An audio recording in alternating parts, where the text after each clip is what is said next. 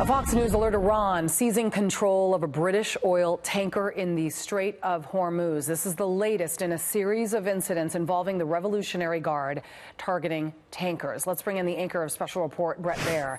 All right, Brett, so what are we hearing regarding this UK ship? Julie, good afternoon. This UK oil tanker called the Stena Impero, the company put out a notice that it lost contact with this vessel sometime today. We are being told through the Associated Press and the Iran Revolutionary Guard that it seized this vessel with Iranian ships, small crafts, and a helicopter. There are 23 people on board. The reason this is significant is obviously because it's a continued escalation. There you see the company's statement about this during the Strait of Hormuz transit. This is an escalation. You had a UAE vessel, an oil tanker, that was taken control of by the Iranian vessels in that area. You obviously had the not shoot down, but bring down of a Iranian drone that the president announced yesterday.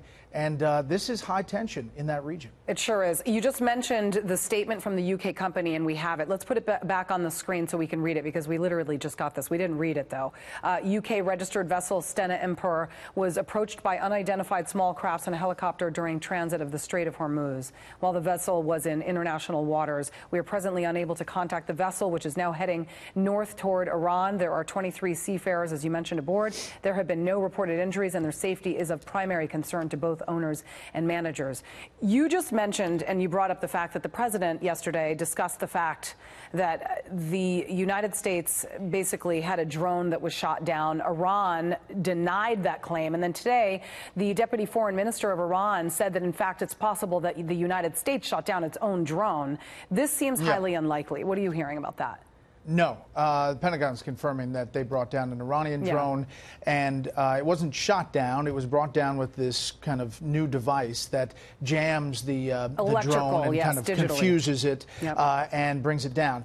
The Secretary of State just moments ago said it went down. Foreign Minister Zarif doesn't know about it or lied about it. I can't account for his statement. So, listen, you have this back and forth rhetorically, but more importantly, you have a back and forth in the Strait of Hormuz. And now the U.S. military, through the Navy, is going to be moving assets and has assets in the region, according to the head of CENTCOM, that essentially is going to be escorting various vessels. And there you have the possibility, at least, of something, ticking off and creating a military incident.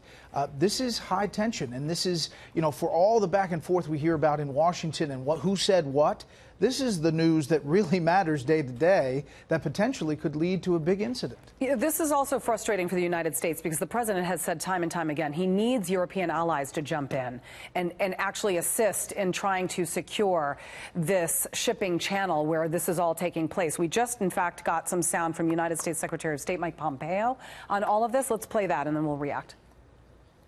In the end, President Trump will make the decision about how to proceed. He's made clear we're prepared to conduct negotiations with no preconditions.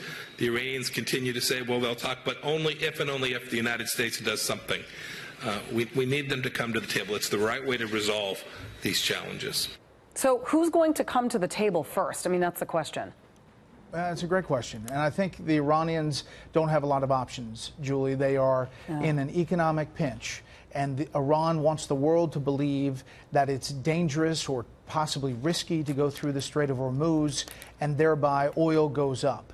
If they go over the line and they push it too far, there will be U.S. military response directly, and that changes the dynamic 100%. So it is a game of chicken that Iran is playing currently, and we will see how far this goes. The response by the administration will be interesting, and the Brits will weigh in, obviously, because it's a UK-flagged vessel that is now in Iranian control as of this afternoon. I mean, let's talk about how serious it would be for the failure to secure support for the maritime initiative, because not only would that be a big blow to the efforts made by the United States, it'd be a blow to its Sunni Muslim allies, Saudi Arabia, the United Arab Emirates, to isolate Shiite Muslim Iran and Iran-backed forces in the Middle East.